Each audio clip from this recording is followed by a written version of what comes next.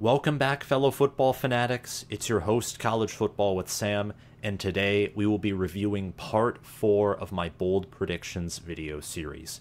If you have not watched parts 1, 2, and or 3 of this series, I encourage you to do so, especially part 3, as that is the video where I reviewed your own bold predictions that you commented in part 1. I'll provide links for all of those videos down in the description below, so you can click on those and watch them.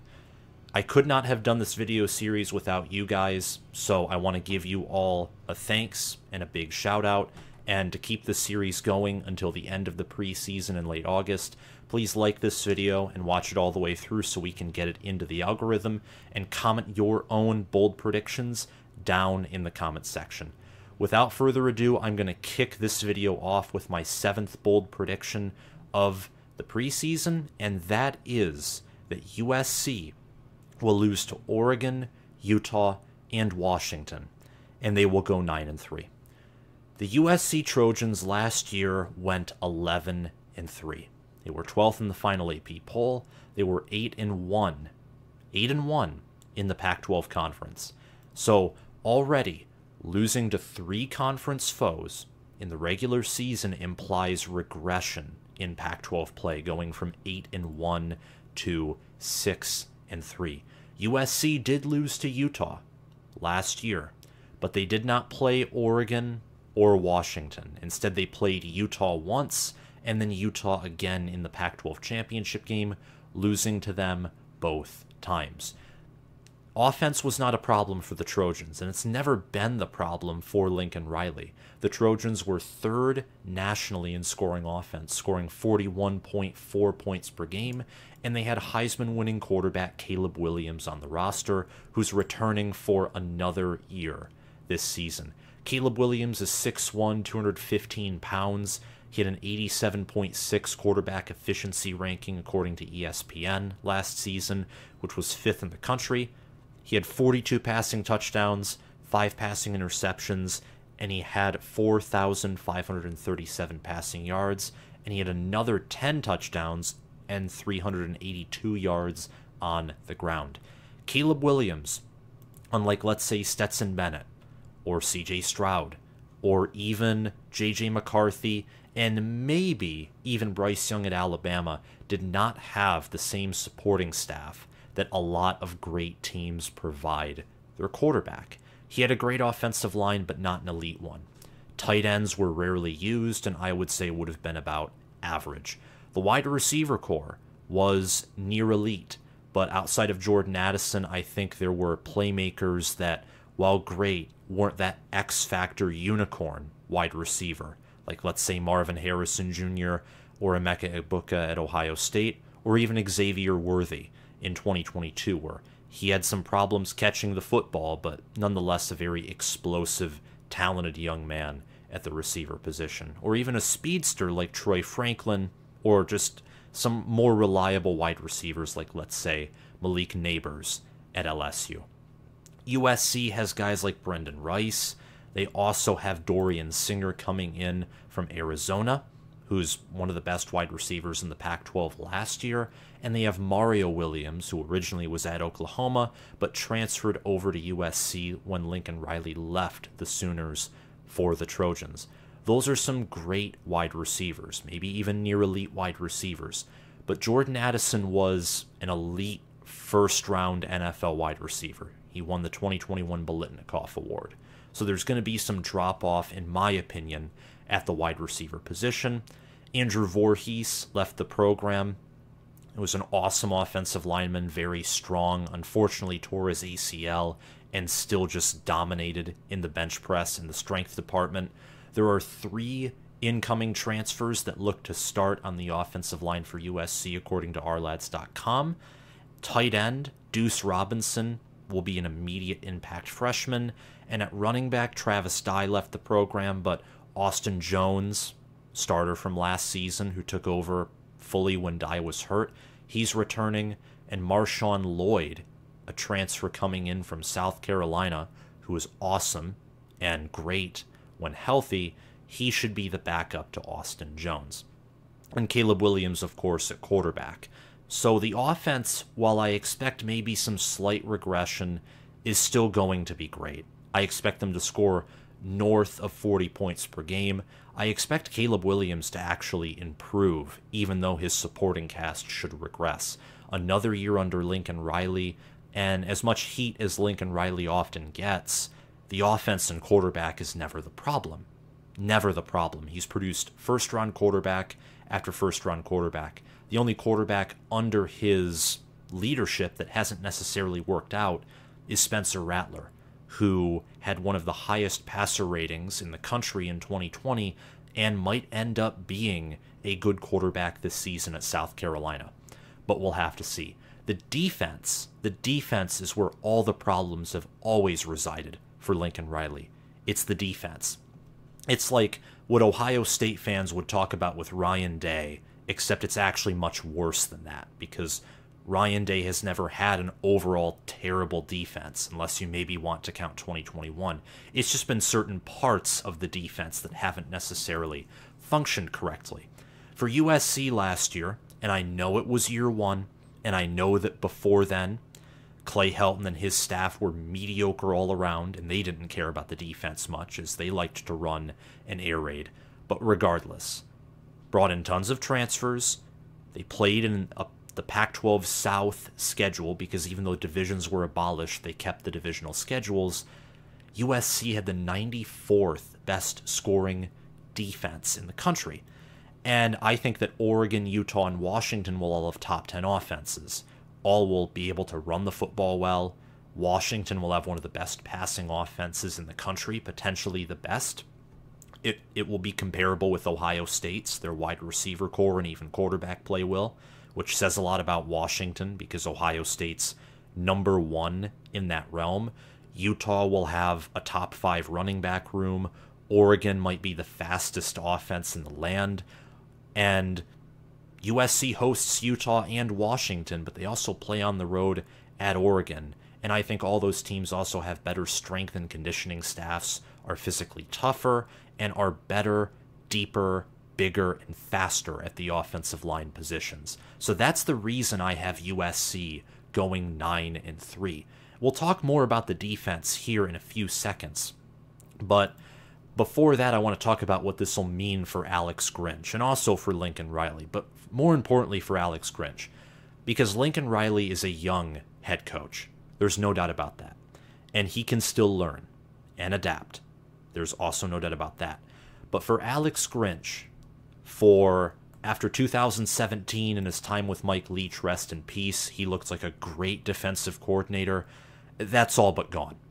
When you allow in Pac-12 play, and also to Tulane, that was potentially the final straw, the straw that broke the camel's back in my mind and the mind of many USC fans, allowing 40 points in 4 games to Utah twice, to UCLA once, and to Tulane once, and having special teams blunders, blown coverage. I mean, the Utah game, there was a touchdown of 60 or 50 yards, a touchdown pass by Cameron Rising on 3rd and 11. That was just some of the worst tackling and busted coverage I'd ever seen in the biggest moment. That was the Pac-12 championship game. If USC wins that game, they're in the college football playoff, probably playing Michigan and or Georgia, which I would suspect they would have lost, but you never know. They would have been there instead of Ohio State.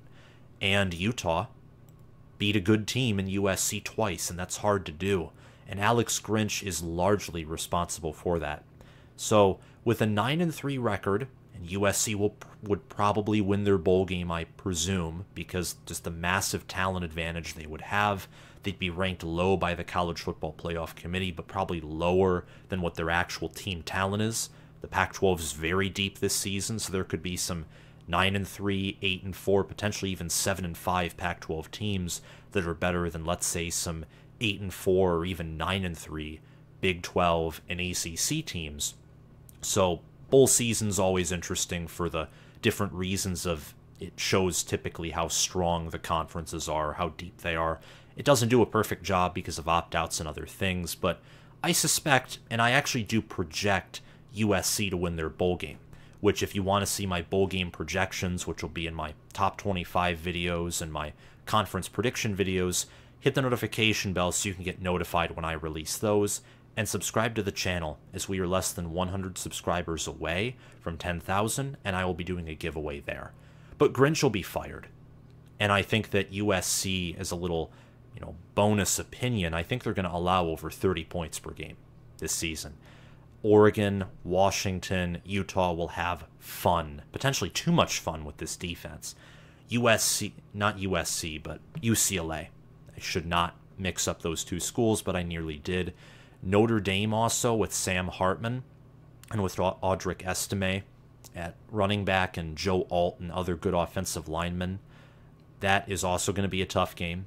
So there are several games where USC's defense has the opportunity to prove me wrong, but also to prove this prediction right. And if they miss the Pac-12 championship game in their final year before the Big Ten, imagine what happens when Alex Grinch faces Big Ten defenses and offenses. Imagine what happens there. Because Big Ten defenses are they're going to do a better job at shutting down USC's offense, which is ultimately going to put more pressure on USC's defense. And USC's defense, they're built off pass rush, and they're built off interceptions and forced fumbles. That is not a good strategy, I would say, period, amen, unless you're in the Big 12, which is why it worked at Oklahoma. But especially when you go to the Big 10, who's a run-first conference, whose just identity is often ball security, offensive line, that's not going to work. The USC's 3-3-5 specifically, and I say that because TCU's worked against Michigan. I think Wisconsin's will work with defensive coordinator Mike Tressel. The coordinator and the coaches ultimately matter more than the scheme. If you have the perfect scheme, but a bad coach versus an elite coach with maybe a slightly outdated scheme, the elite coach is going to win. It just is what it is. Coaching is that important. I don't think Alex Grinch is even an average or above average defensive coordinator.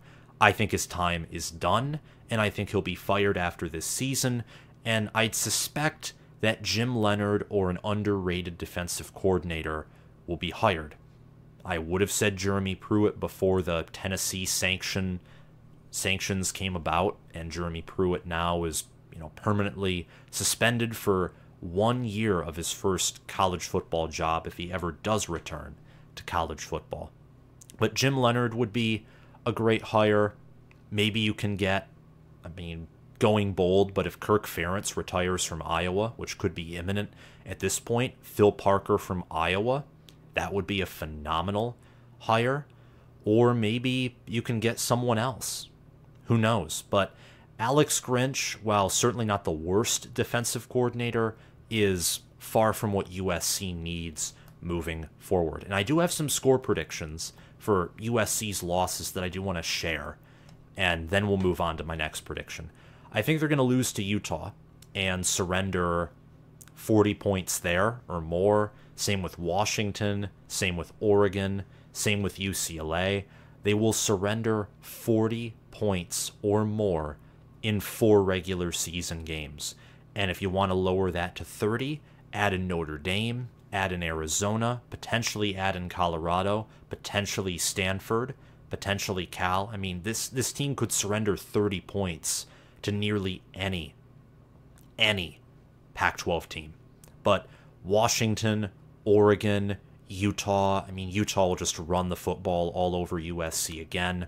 Washington has good corners, very underrated corners, and very underrated defensive ends. So they're going to match up well against USC's offense with their defensive scheme and roster strengths there. Plus, their offense is going to be nearly unstoppable. It'll be one of the best in the country. Oregon, it's a road game. I think Oregon is going to be worse than Utah and Washington, but it's a road game. USC's playoff hopes will already be over by the time they enter Autzen Stadium.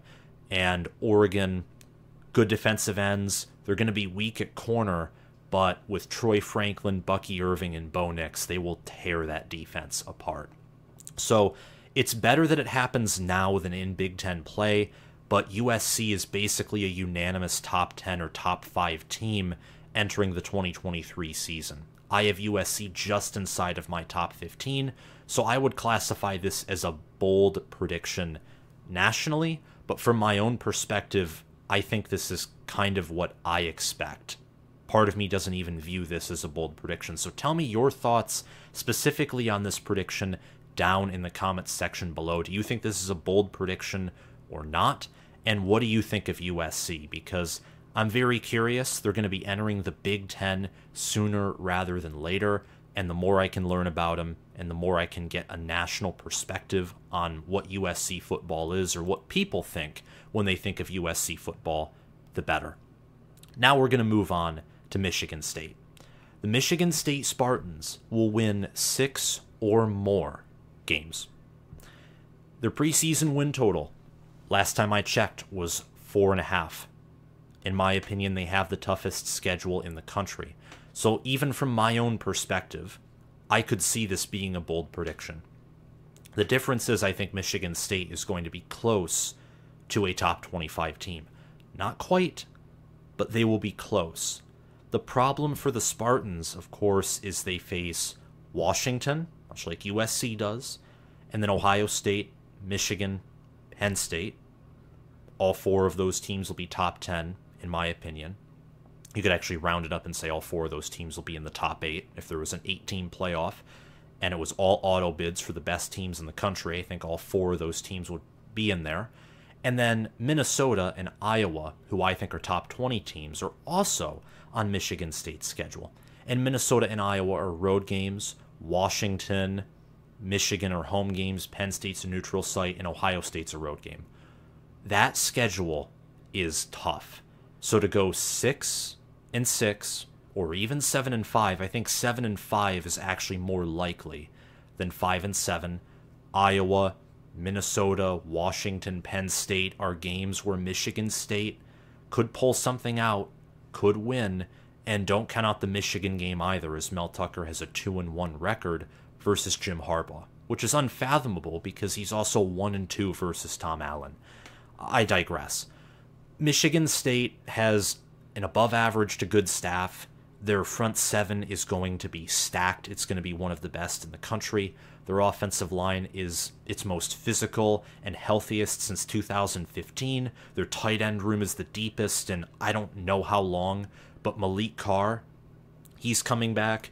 Noah Kim, who had a few touchdown passes in garbage time last season, looked good in the spring game and looked great in garbage time last season when he was subbed in for Peyton Thorne in the Ohio State and Minnesota games. He's going to be the starting quarterback as Thorne's now at Auburn, or he will probably be the starting quarterback. Maybe Robbie Ashford can replace him, but Michigan State doesn't care anymore. They're moving on as a program. They also lost Keon Coleman, which was their biggest loss there, but they returned wide receiver Trey Mosley. I think there's a lot going for Michigan State, more than most would care to or want to admit. The problem is their schedule. So even though I think Michigan State is going to drastically improve from their 2022 selves, this team will perform at a level much closer to their 2021 unit with Kenneth Walker than their unit last year, which was banged up with injuries and was one of the most mismanaged teams in my mind in the entire Big Ten last year. Their roster was literally designed to run an air raid, and the defense was plagued with injuries. The pass rush specialist, Brandon Jordan, that was brought in and hyped up all preseason, didn't seem to do much because the pass rush was horrible.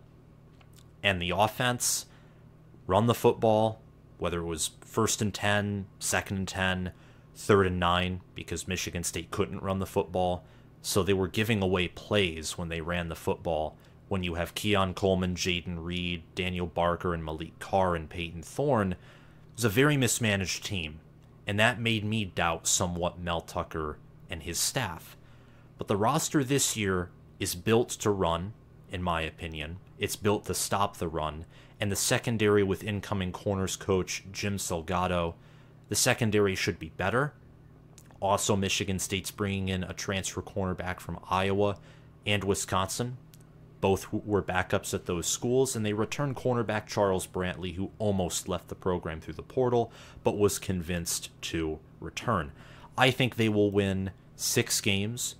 If I had to not choose 6, but either 5 or 7, I would lean with 7 and 5 as opposed to 5 and 7. I think Noah Kim will pass for nearly 3,000 yards and pass for over 25 touchdowns. I think he'll run for nearly 200 yards on the ground as well. Simeon Barrow, Jacoby Windmon, maybe Derek Harmon as well, and maybe Cal Halliday could be all Big Ten defensive players. Malik Carr, along with J.D. Duplain, Nick Samak, and potentially running back Nathan Carter, and Noah Kim even, could be all Big Ten offensive players. Is this team elite? No.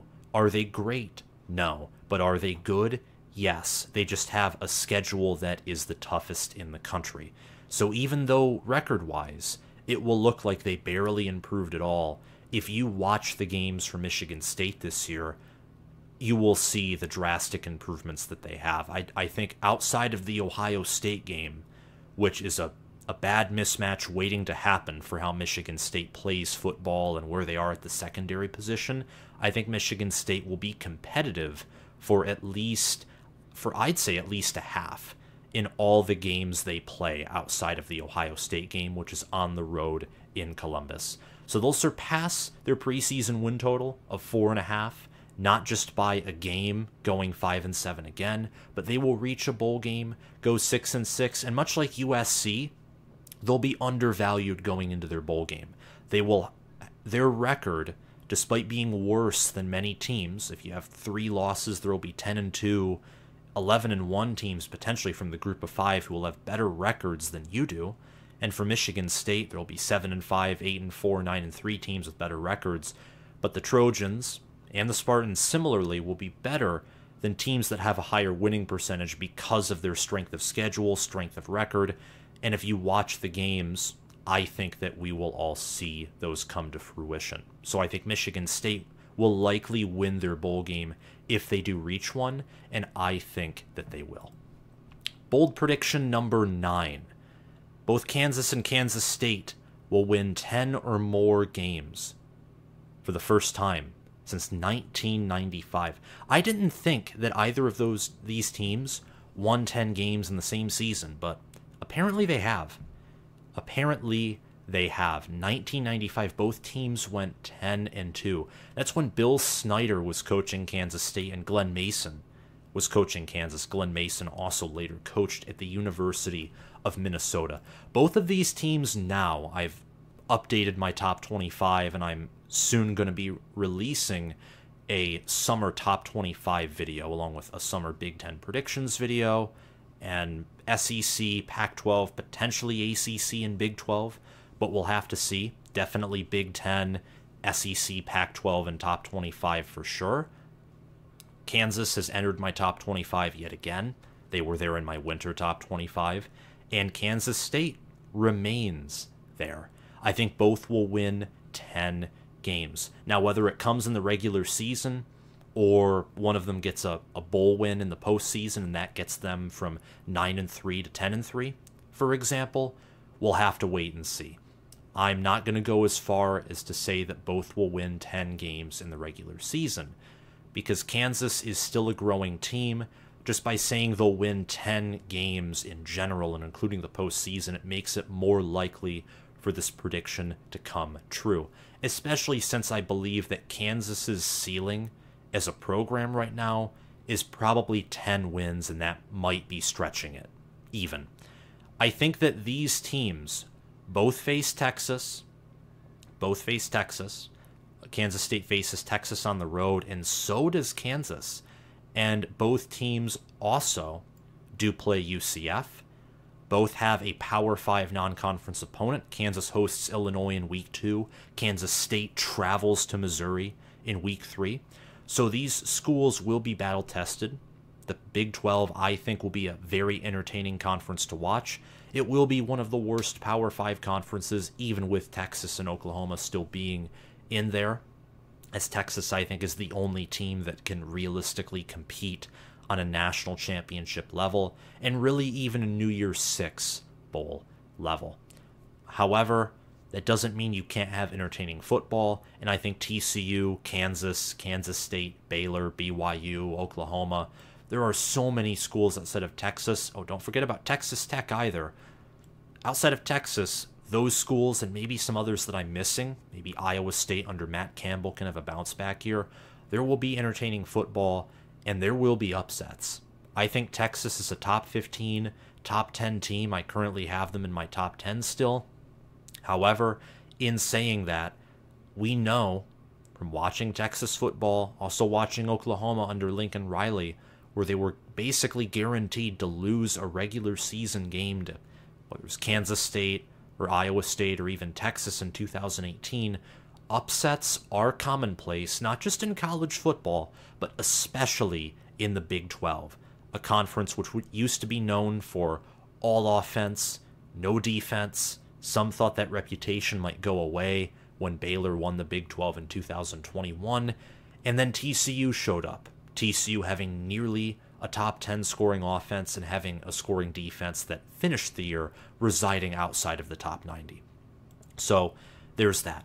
Kansas is all offense, no defense. We know this. Kansas State is one of the more solid, tough, physical programs in the Big 12. They kind of remind me of Michigan State under Mark D'Antonio, or Utah under Kyle Whittingham, or Oregon State under Jonathan Smith, or Iowa and Wisconsin under Kirk Ferentz and Paul Chryst, respectively.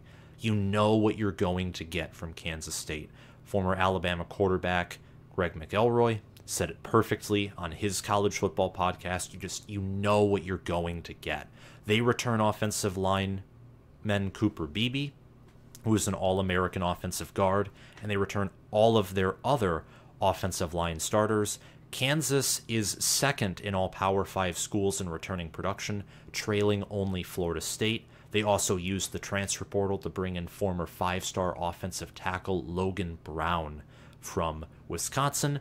They have Devin Neal and David Hishaw at running back, one of the better running back duos in the nation, potentially the best in the Big 12. At wide receiver, they have Luke Grimm. At quarterback, I think they have the deepest quarterback room in the country. Jason Bean, potentially the best backup quarterback in the country. And Jalon Daniels, who was a frontrunner for the Heisman Trophy before injury, he's returning as well. And Andy Kotelnicki, their offensive coordinator, very creative kind of guy. I think just with all this returning production, the continued development of the roster, I think this team is going to explode. They're going to explode in 2023. Kansas State, like I've said several times, you know what you're going to get from them, but when you return all your offensive linemen, when Will Howard, who took over for an injured Martinez last year and became the starter, looked phenomenal in most games that he played in, he could be a dark horse Heisman candidate. Also, Keegan Johnson, a wide receiver from Iowa who is underutilized there, is transferring in to help offset some of the departing production.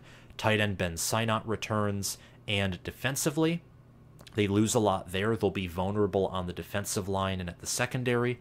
They'll be okay at linebacker, but Kansas State is another team where with defensive coordinator Joe Klanderman, they're set. And again, for probably the nth time now, you know what you're going to get. So Kansas State will probably be in the top half of the Big 12 in defense and in offense. I expect their offense to take a step forward despite losing Deuce Vaughn just because of all that production up front, a better quarterback, a healthier quarterback, a wide receiver core that won't take many steps back, and returning production with one of the nation's better tight ends. I'm going to go further with this prediction and say that Kansas State will once again play in the Big 12 title game. In order to show that to you, though, I want to go over their schedule. I think that the Kansas State Wildcats will go 3-0 in non-conference, beating Southeast Missouri, Troy, and Missouri on the road, which is going to be a tough game. Missouri's also high in returning production, much like Kansas. Speaking of which, it would be very cool to see the border war resume. That would be a very intriguing rivalry. In 2007, I think that was not number 1 versus number 2, or it might have been close to it, but it was a highly ranked matchup. I think it might have been 1 versus 2 in that border war game in 2007, which Missouri won. They lost to Oklahoma in the Big 12 championship game. They finished 12-2, winning their bowl game. Kansas went 11-1 and beat Virginia Tech in the Orange Bowl. So Missouri and Kansas got 12 wins, both in the same season, in that chaotic 2007 season.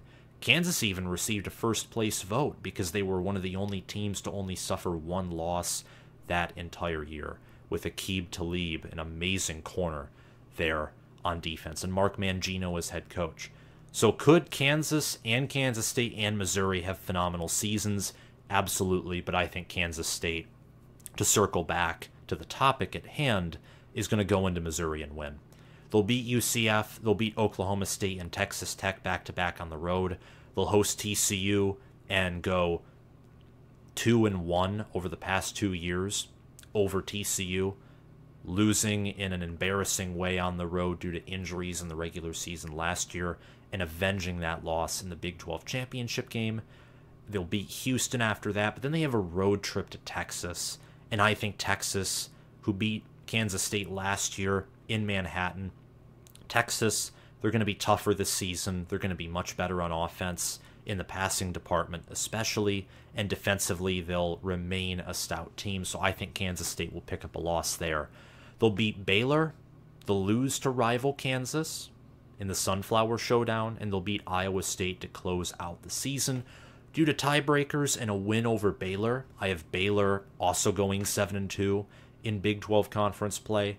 They will advance to the Big 12 championship game, Kansas State will, where they will lose to Texas again. Texas just has too much talent. Texas has the better wide receiver core, better tight ends. They have, I would say, equal or maybe better running backs. Kansas State, this is a bold prediction of mine, I think might have the better quarterback compared to Quinn Ewers at Texas, but Quinn Ewers definitely has the higher ceiling than Will Howard does. And I think Texas also has more depth and talent on defense, and they have the potential to match Kansas State's offensive line as well. From there, Kansas State, I think, is going to match up in a bowl game versus Oregon, where they will lose. So I think 10-4 for Kansas State, much like last year, except instead of winning the Big 12 championship game, they will lose the Big 12 championship game. But they will appear there nonetheless. Kansas, I'm going to quickly run through their schedule and even their bowl projection and give you a sneak peek of that, and then we'll end out this video. I think Kansas beats Missouri State, Illinois, Nevada. BYU's a very physical squad who can run the football and is explosive on offense at times, so I think they beat Kansas in Kansas's own house. Kansas will lose to Texas on the road, but beat UCF, win at Oklahoma State, and beat Oklahoma for the first time in I don't know how many years. They'll then lose at Iowa State, at home to Texas Tech. Well, they'll beat Texas Tech, my apologies. Beat rival Kansas State and win at Cincinnati before matching up with NC State in their own bowl game and winning that to finish 10-3, 6-3 in the Big 12 Conference.